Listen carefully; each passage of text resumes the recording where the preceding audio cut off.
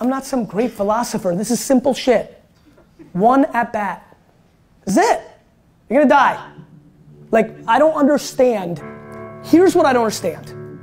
And this is a very good, thank you so much, because it's actually the next thing I'm gonna wanna talk about after I'm done with this whole thing. I wanna talk about complaining.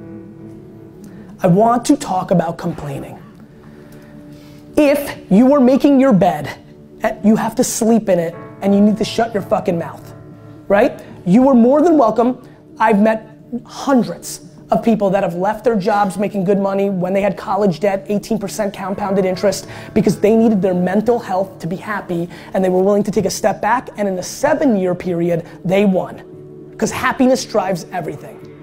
You collectively are not patient enough. Your lack of patience is killing you. And your need of things is killing you. I don't need a fucking watch. I don't need a fucking whip. I need to be happy. 1 fucking at bat.